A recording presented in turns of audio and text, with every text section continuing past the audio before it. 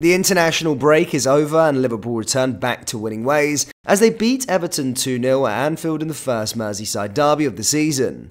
In today's video, we will discuss some of the big talking points from the game, whilst also going over some of the latest Liverpool news from the last 24 hours and discuss why the club have been sparked into immediate negotiations. There is so much to cover in today's video.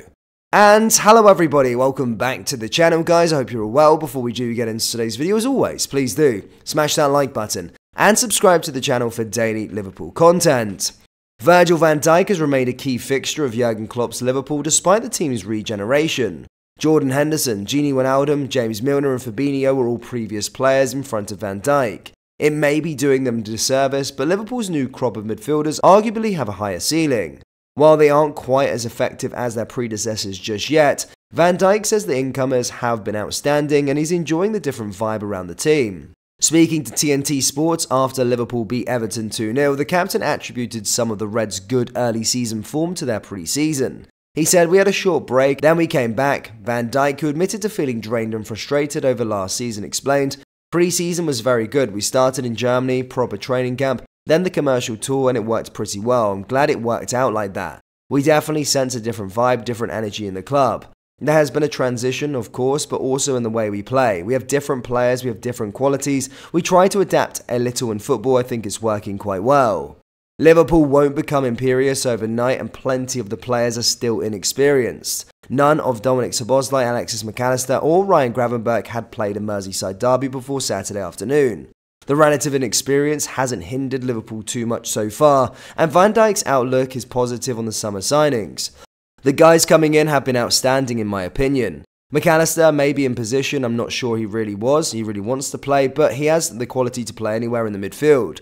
The yards he's going each and every game is great. Szoboszlai is a different breed, his energy is keep on running, he wants the ball at times, he counter presses, and that's what we want. Curtis Jones is doing very well too. Ryan started his first derby. It's something to be excited about as a Liverpool fan. Long may it continue, but I think it's key in finding consistency." Van Dijk himself had a return to form too, with some questioning his abilities last season, and next up for Liverpool is Toulouse at Anfield on Thursday night. Nat Phillips' future has already been decided and it does not lie at Celtic. Speaking exclusively to Football Insider, Celtic expert Frank McAvenny claimed that the club will send Phillips back to Liverpool in January following his half-season at Parkhead.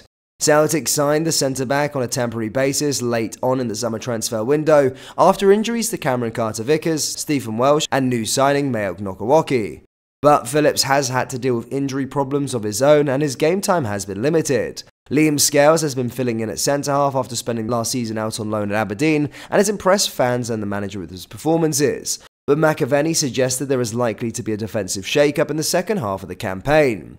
He said, "Phillips will go back in January, so that is when the likes of Gustav Lagerbalk will have to step up to the mark. Celtic will have contacted Liverpool about Phillips and say that they will not buy him.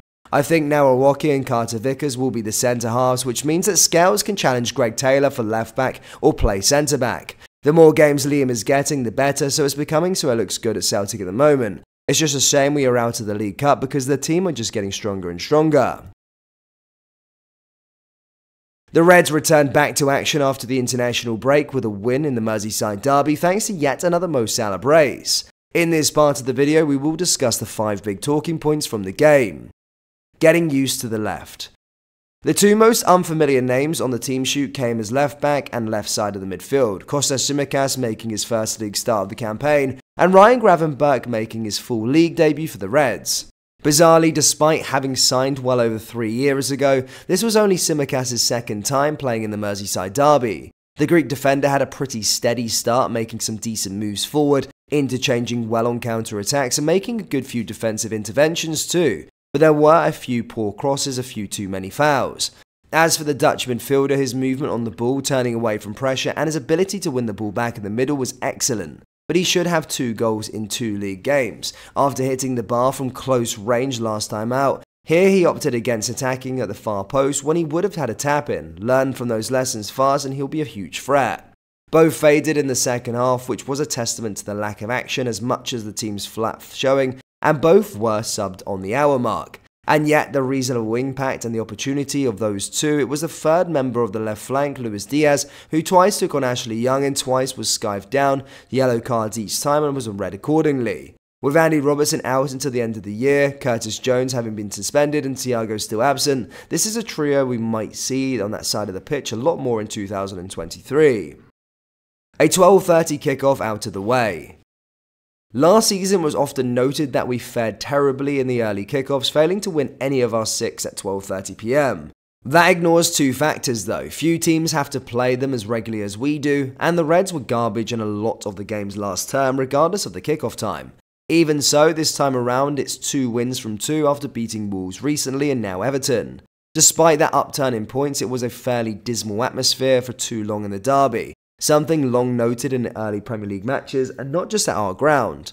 Meanwhile, it's also worth noting Sean Dyche is the 8th Everton manager to face Jurgen Klopp during his Liverpool tenure, such as their inability to find a suitable boss and the instability of the club overall. Finally, we saw a 5th red card in Liverpool's league matches this season, and the first not for us, which was a nice change.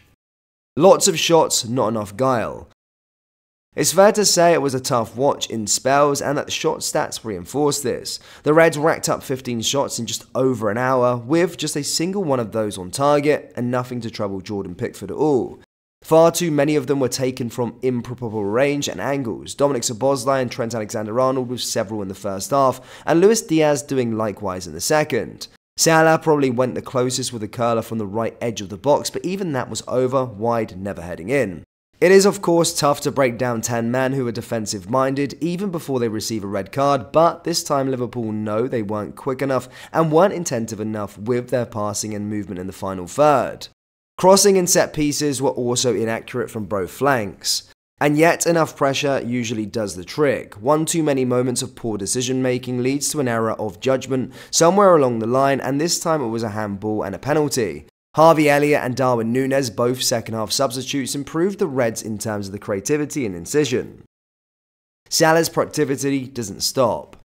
It wasn't Mo's best game of the season, but his effectiveness level to be through at the roof, albeit thanks to the penalty spot and Darwin Núñez selfless in the time around. This match marked 4 home Premier League games in a row, which he has scored, and in the last 13 home league matches, he has found the back of the net of 12 of them, notching up 14 goals in that time.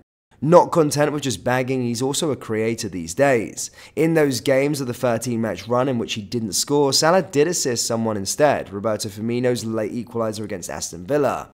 The number 11 remains an incredible source of goals and points for the Reds, and even when not at his best, can still prove a match winner. With 105 goals, the Egyptian now has more goals at Anfield than Steven Gerrard and Kenny Dalglish.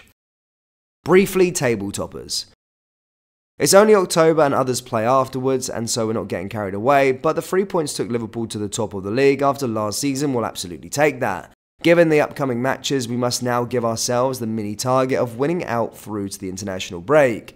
Do that, and by the time we face Manchester City in another 12:30 PM kickoff, we should be high on confidence and ready to really test ourselves, seeing just how we've come with our summer rebuild. Then perhaps we'll get our best indication of what kind of season lies ahead for Liverpool. Liverpool fans, what are your final thoughts from the derby? Let me know them down there in the comment section below. That brings us to the end of today's video. As always, please do smash that like button and subscribe to the channel for daily Liverpool content. Thank you, and I'll see you all next time. Take care. Peace.